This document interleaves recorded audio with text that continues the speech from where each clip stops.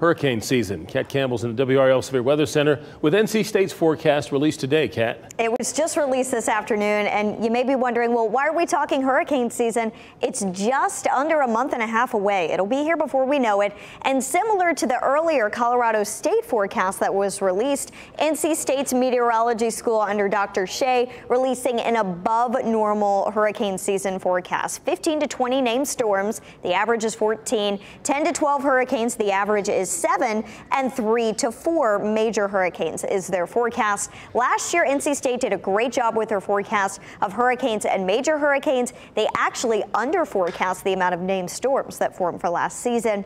Keep in mind, this is for the entire Atlantic basin. That is not a number of storms expected to impact the U.S. or North Carolina.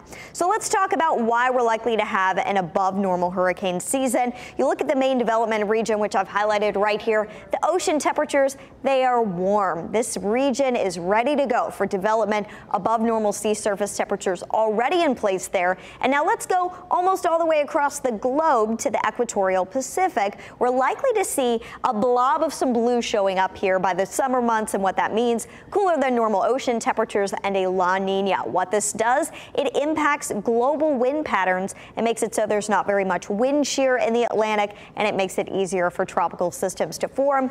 Those warm ocean temperatures then make it easier for them to strengthen. So